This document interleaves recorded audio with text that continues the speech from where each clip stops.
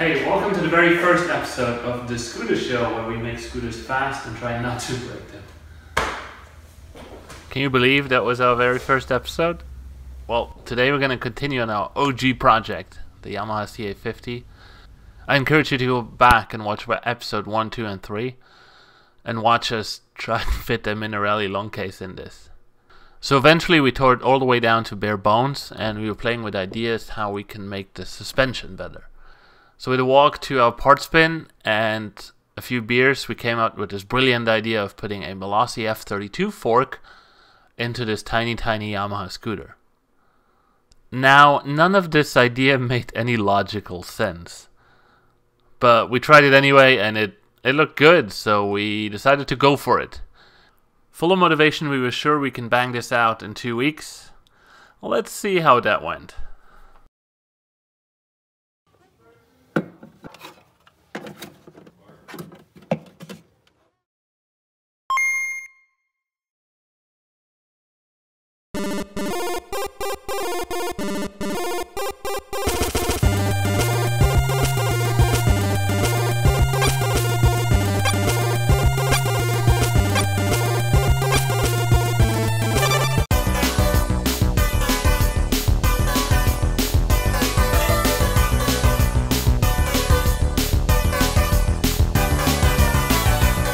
Hey everybody, this is Joe Casola at SaintsCycleWorks, and today's project is to take the stem from the CA50 fork on the left and put it in the Malossi triple tree on the right.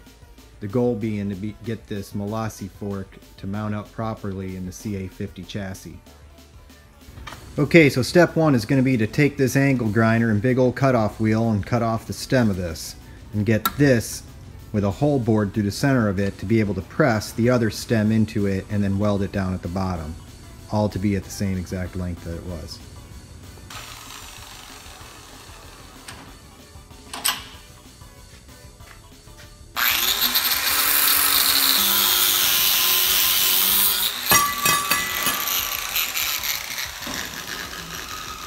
Badass.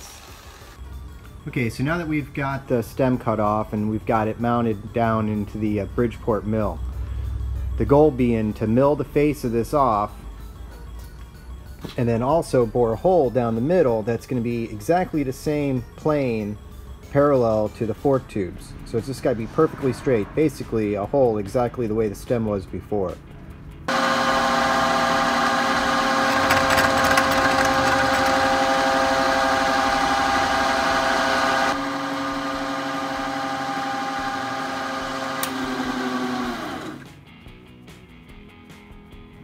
Okay, so now that we've got that faced off over on the mill, we've got to move on to this fork now. And we've got to take out this stem, but the problem being is I can't just like cut it right here, because then it'll be too short. We need to have the bearing race. So I really need to actually get this fork out somewhere down in here so that it can press into the other one, have a lot of meat in it, and then I can give it some nice solid welds on the top and bottom. So I've got to start cutting all this stuff away from here to try to get this tube out from what it is. The way I think I'm going to try to do it actually is to cut all this stuff off here with the grinder, and then I'm going to chuck it up in the lathe and see if I can just turn it off and get all that stuff off of there on the lathe. It's a little unorthodox to do sheet metal in the lathe, but I think it might be able to work out. We'll see how it goes.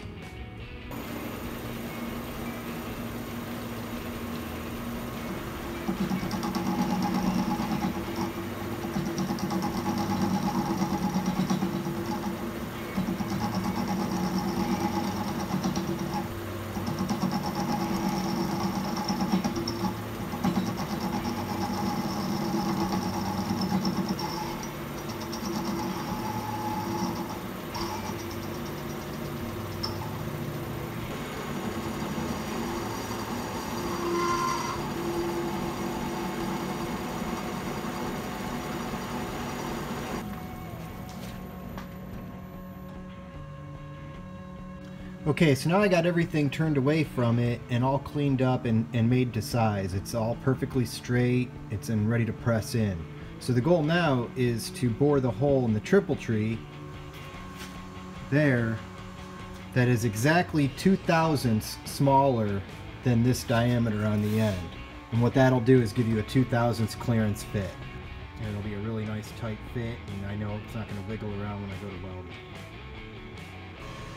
Okay, so now we're back over to the mill, and our goal now is to bore a hole in here that's exactly 2/1000 smaller than this dimension right here. This dimension on my micrometers is what the stem is that needs to press into it. And the way we're going to do that is actually with this boring head. And what this boring head does is allow me to put a tool here, either here, out here, all the way out here on this one. And I can bore pretty much any size hole that I want precisely. This is actually how I'm going to be repairing your guys' rotary pads on P200 cases, or any of the Vespa cases for that matter. Once I weld them up, I'll be able to use this boring head and precisely mill out the rotary pad area again, so it's nice and clean. Okay, so if everything goes right, I should be able to press this stem in there without a whole lot of pressure on it.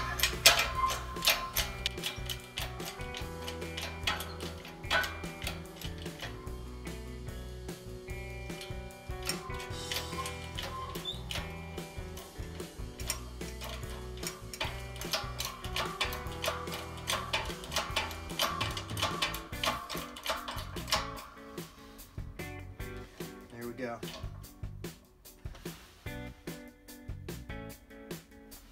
Great.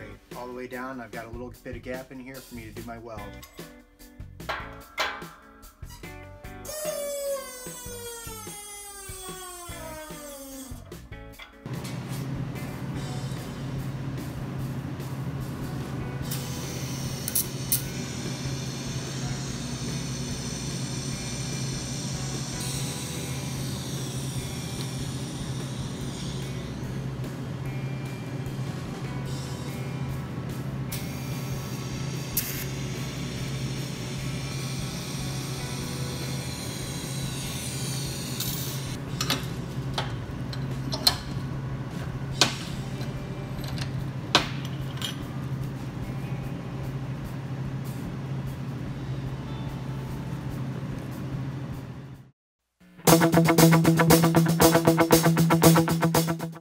So now it's 2019, we got all our parts, and it's time to finally put it back together.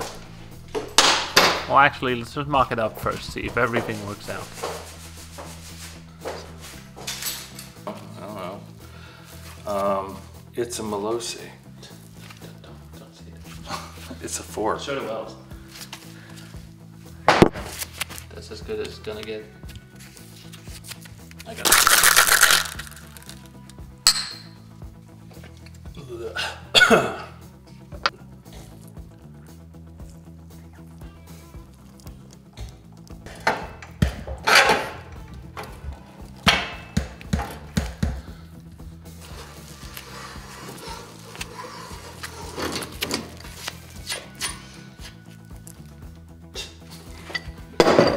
What you just saw there was an act of mild yet necessary violence. The threads were a little gunked up, so we needed some force to clean them. Are you filming? Okay. Thanks for ruining it. But what? I know a good idea when I see one. Yeah, that's what I'm thinking. Just fucking.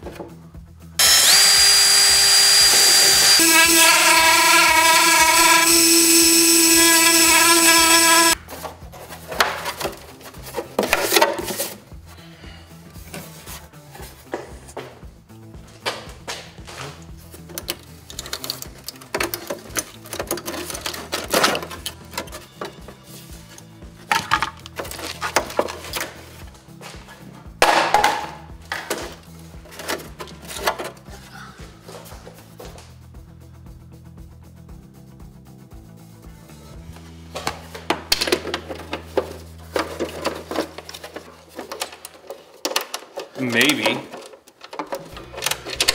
Huh? Maybe.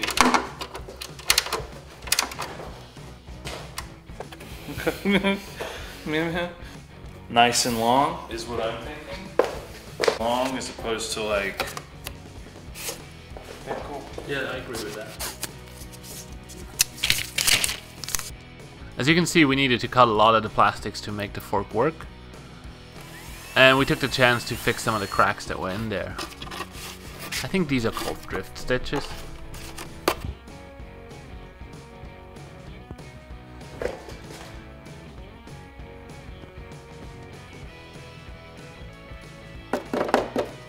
Plastina. We're gonna abruptly end here, because the engine and all that stuff I don't actually want to show yet. So tune in the next video where I'm gonna show you exactly what's going on there. Don't forget to comment, subscribe, all that good stuff. And I will see you in the next video.